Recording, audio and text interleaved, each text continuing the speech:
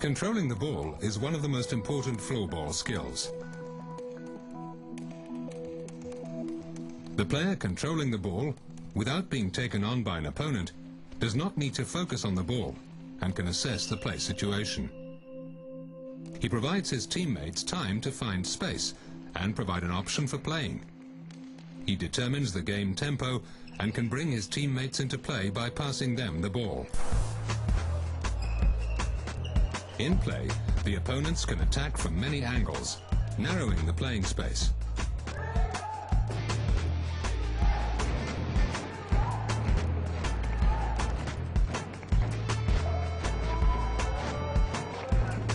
Under pressure from opponents, it's necessary to have a variety of dribbling techniques to keep the ball.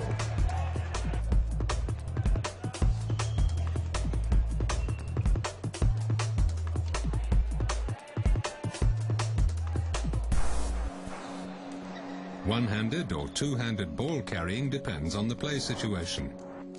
The one-handed grip is suitable to advance the ball in a fast break situation. The two-handed grip is used close to the body to protect the ball, carry the ball, pass or shoot.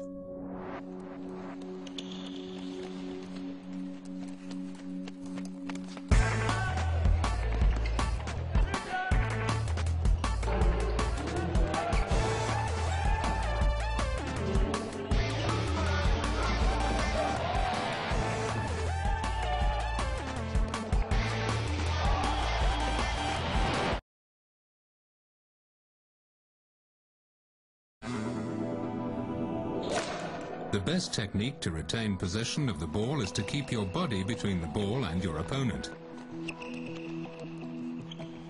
The body is always found between the opponent and the ball. It's necessary to have good footwork and a lower center of gravity.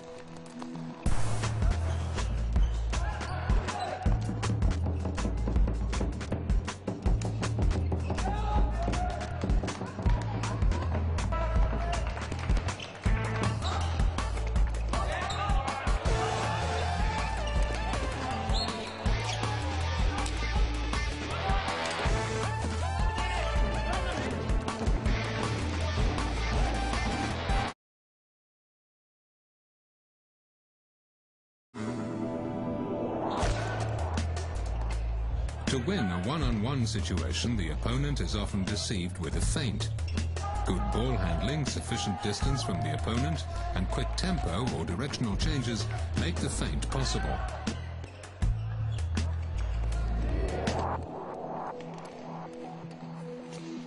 With the body balk, the player attempts to give the opponent a false cue of his movement in order to get past him.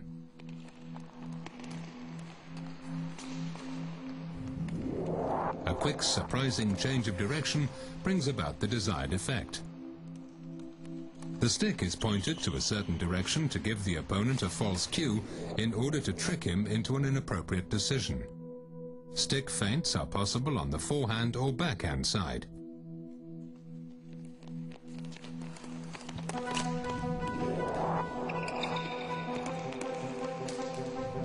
The ball is carried past the opponent.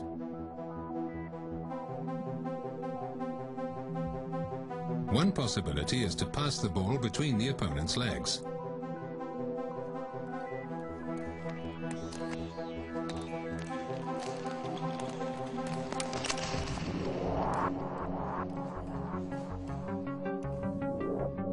To surprise an opponent, a sudden change of direction is essential.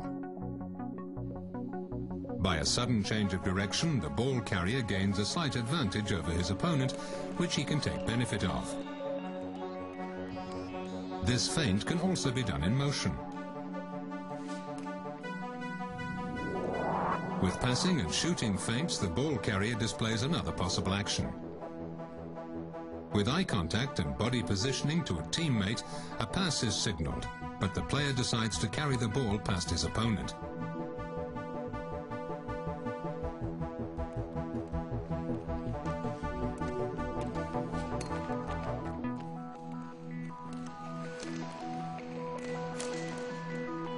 With a backswing, a shot is feinted.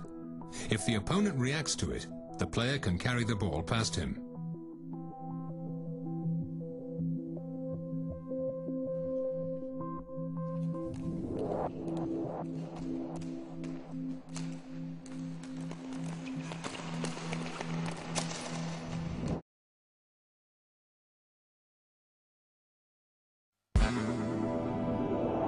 A defender with a parallel position, face-to-face, towards the attacker can easily be passed.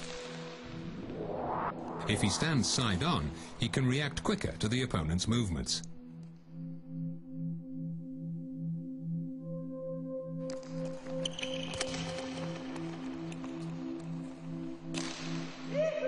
The defender always tries to block the defensive line, which means that he constantly tries to stay between the ball and his own goal in order to prevent a direct shot at goal. The defender tries to take control over the opponent's offensive player by actively shepherding him. The defender picks up the movement of the offensive player and slows him down, driving him into an unfavorable position. He then attempts to win the ball. Attacking players should be blocked from entering the prime positions in the slot and forced into less favorable areas.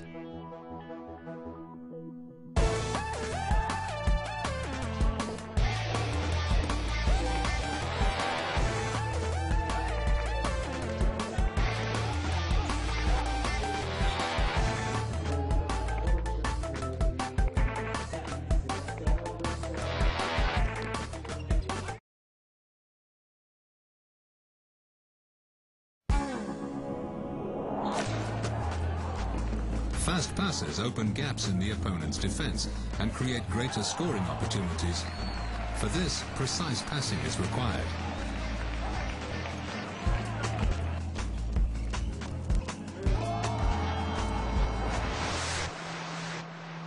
A lateral body position with slightly bended knees helps to play a dragged pass precisely. When receiving, the ball is taken in front of the body. Then the pace of the ball is absorbed with flexible hands. When passing the ball, the arms and hands follow through.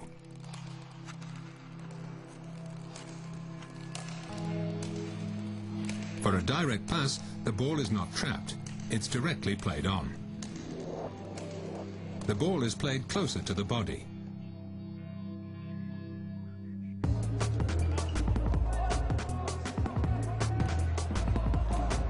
Backhand passes are also used.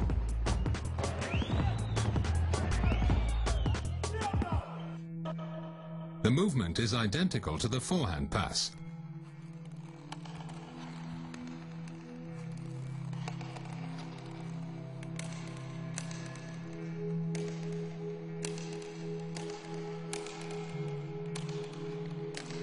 The game situation determines the type and strength of the pass. The longer the distance between the players, the harder the ball must be played.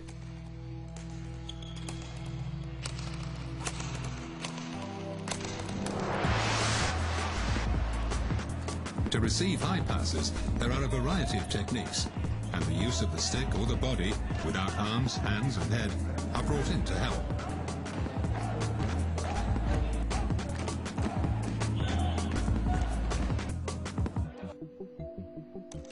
The ball is slowed down with the blade prior to making contact with the floor. The ball is being controlled at the moment of floor contact. By covering the ball with the blade, the rebound is impeded.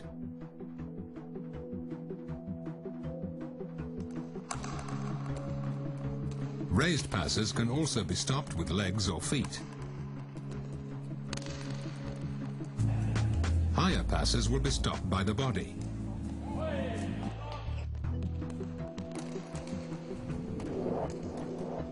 Let the ball drop off the upper body to the side to take immediate control.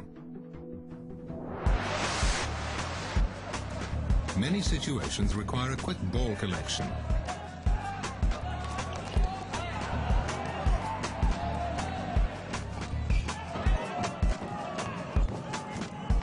In a short time, substantial space could be gained.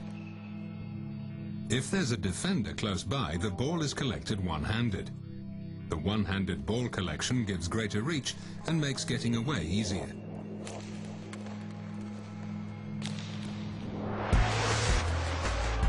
certain situations in a game do not allow flat passes.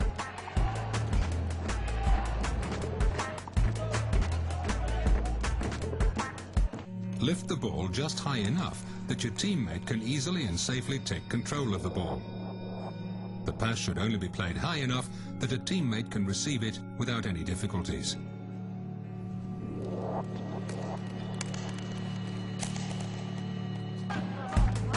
Fast breaks and wide transitions can be played using a lifted pass.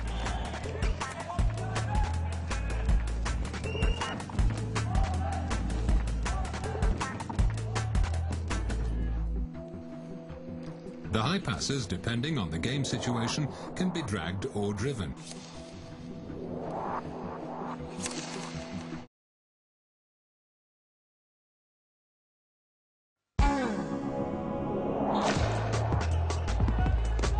An excellent passing game and sound ball tempo are essential for successful team play.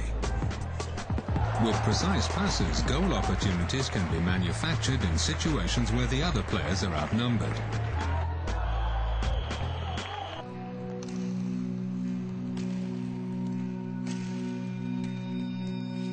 A flexible body position and quick footwork are essential requirements to play quick and precise angled relay passes. Take advantage of the sideboards to pass to a teammate.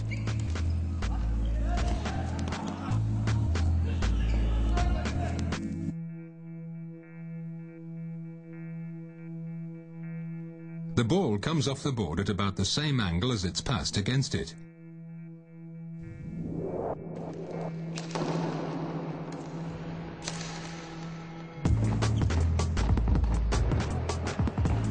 To gain enough time to receive the ball, the player feints quickly and runs off his opponent.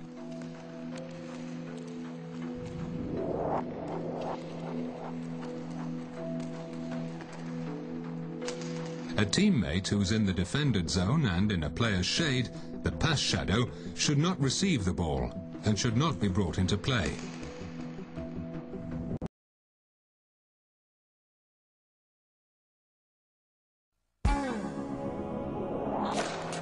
With a long wrist shot, the ball is accelerated in contact with the blade.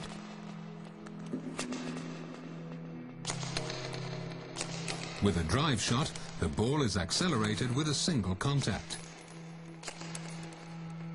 The angle of the blade to the floor determines the flight angle of the ball. If the blade is at a right angle to the floor, the ball will travel along the floor. With an open blade, the ball will be lifted.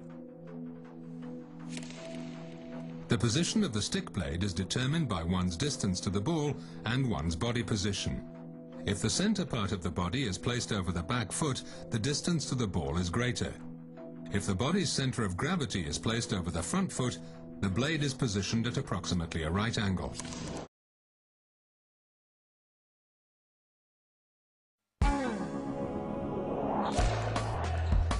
Different game situations require the use of different shots.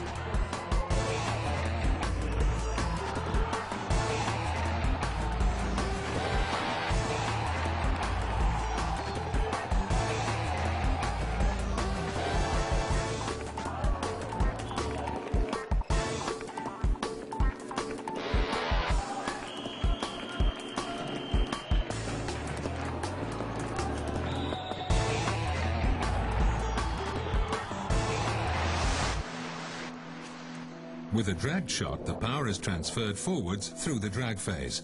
The ball is released level with the front foot.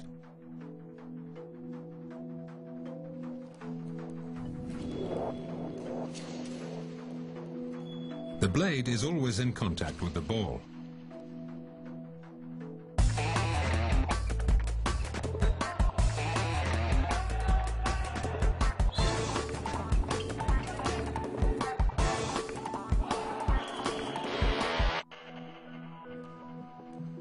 Curved drag shot can also be done in one movement. With the curved drag shot, during the drag phase, the ball is screened from the opponent.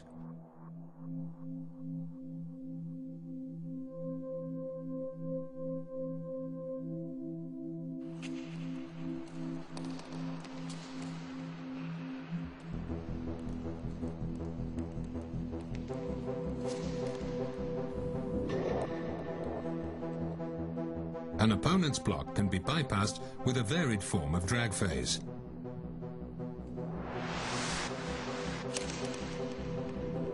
A wrist shot has a very short backswing. The release of the ball takes place somewhere near the front foot.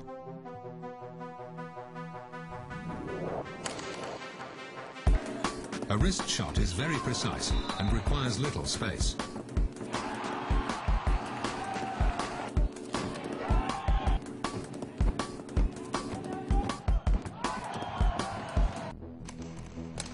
Ball delivery requires little time and space and can be played even under pressure from the opponent.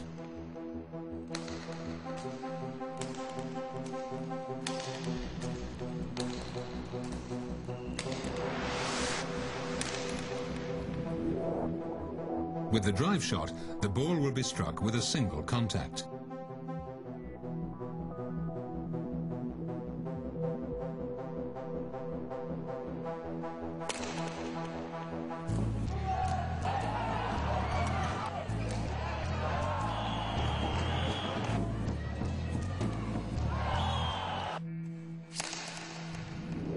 As a variation, the blade remains on the floor during the whole backswing. In a low body position, the ball is hit level with the front foot.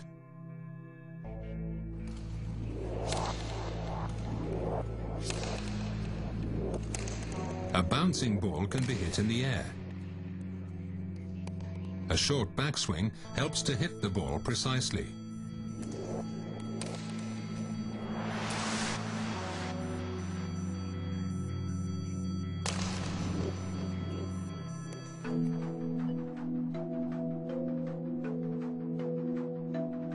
The blade touches the ground just before ball contact. The ball is contacted behind the front foot. Slap shots tend to be very hard. They're used primarily to score from a distance. It requires lots of space and time.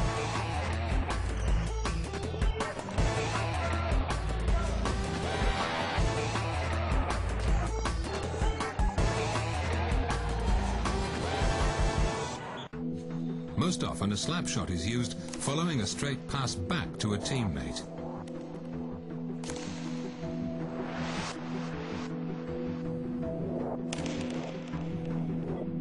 Backhand shot can be driven or dragged. The grip used is closed.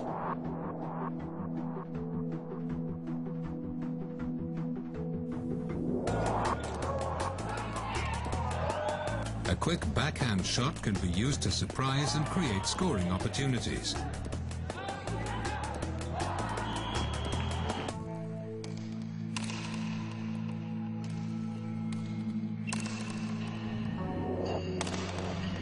When a player has his back to the goal, the blade contacts the ball from above.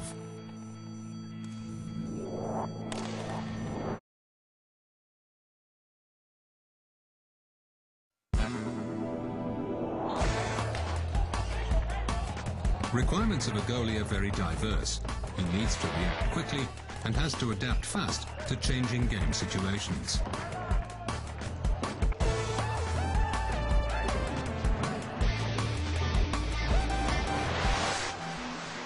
The basic position of the floorball goalie covers as much of the goal mouth as possible. It should be comfortable and flexible.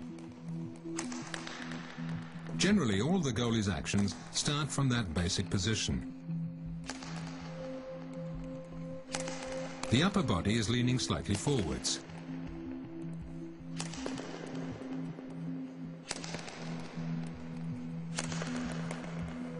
The goalie is generally not on his feet in order to be able to use his legs to block the ball.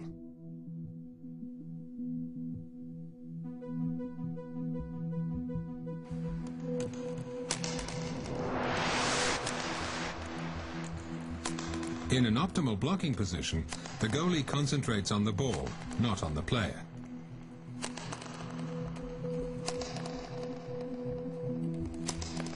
Even when the ball goes behind the goal, the goalkeeper maintains his frontal position so that he can react quickly to any shot from the slot.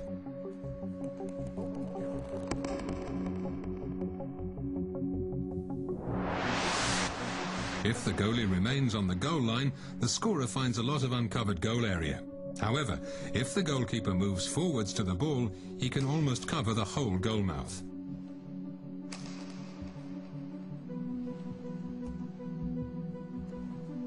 First, the goalie gets in line with the ball, and then he moves forwards, reducing the scoring angle.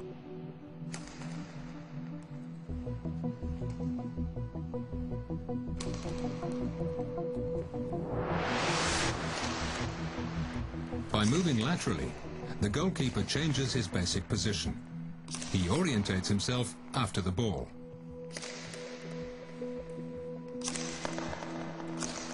Moving without using the hands enables the goalie to maintain the optimal defensive position in all situations.